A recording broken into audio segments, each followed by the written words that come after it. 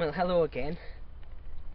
You might have seen some of my other videos, but this one I've been debating for a bit to actually do a video about basically the next step from a 125 bike.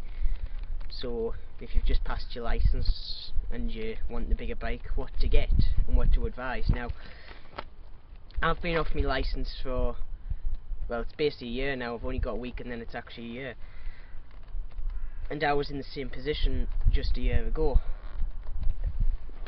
Now, there's plenty of choice out there, but if you're like my age, you're gonna have to be on a restricted license. Sorry, I'm just looking if there's any cars coming. But there is bikes out there like the Ninja 250 that are 33 horsepower off the back, so you don't have to do out to them. But to be honest, I don't know if you're a female, and say if you were small or female, not being sexist out, but they are a good bike because they're bloody light. I have held one or pushed one around, and they are nippy for what they are. But I just think they're too small. They just look like a miniature bike, and it's just not for me. And I'm not really a sports bike personally. The next step up, if you don't really want to go for a 250, is basically what I've got here is 500s. What you've got piled, you've got the CB 500, you've got the GS 500. What I've got here.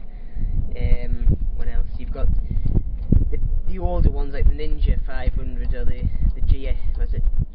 GPZ 500. You got stuff like that. And they're around about in between 50, 60 horsepower. And there's people coming now. Right. Yeah. Right. But 500s, but you have to get them restricted. What's around about, well, last time I remember 180 quid off the bat, but they'll get you up to 90, and they're bloody fast getting you up to 90 if they're restricted. And once your restriction's off, you don't have to go out and buy another bike. If you want speed, you just take the restrictors out. This bike here, it's restricted, but it's got mods on, so when I do de-restrict it, and I have played around with it without the restrictors in, and it's quick. Right. But 11.5, are you? Oh, aye. But it is quick. It'll do 125 miles an hour on the clock, so that's around about, given the discrepancy of speed, or about 110, 115, which is more than enough on UK roads. But those are basically the two main choices.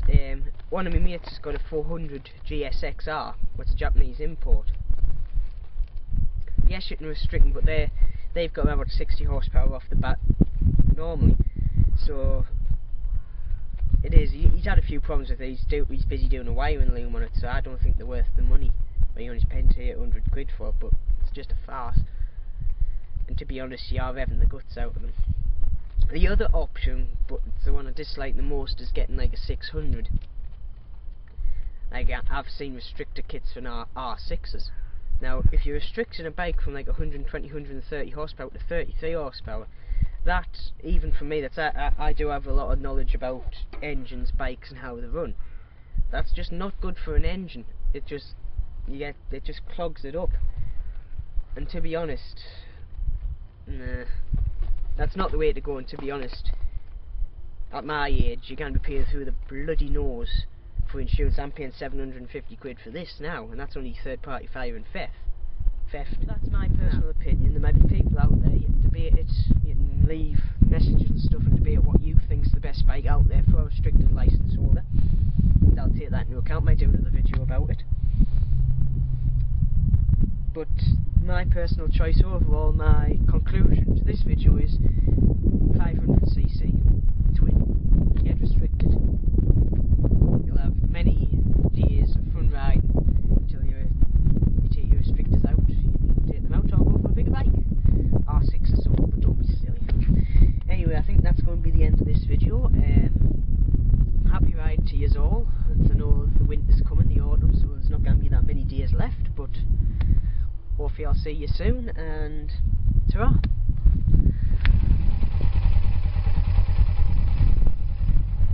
Now I'm going to do a drive-by of this, just to show you what a 500's like, with a straight through system on, and give you an idea of the sound and what you'll get for your money on a 500. And I've got a camera set up on the bike so you can see the speed and the acceleration, and I'll try and match it in when I do it.